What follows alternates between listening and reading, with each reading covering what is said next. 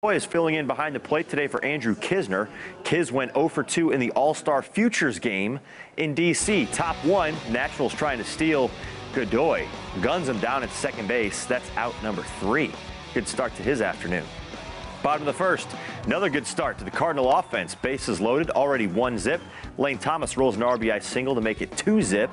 Same inning, bases still loaded for Blake Drake. He goes deep to right center field off the fence.